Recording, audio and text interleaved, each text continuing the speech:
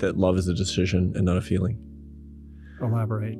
It's that St. Thomas Aquinas said that to love is to will the good of the other. It's nothing about feelings. And this is an ancient medieval teaching that actually comes from Aristotle, that love, philia, is a positive decision on the basis of who we are as people. And the Dalai Lama lives that every single day. He says, you must decide to love. You must decide to love.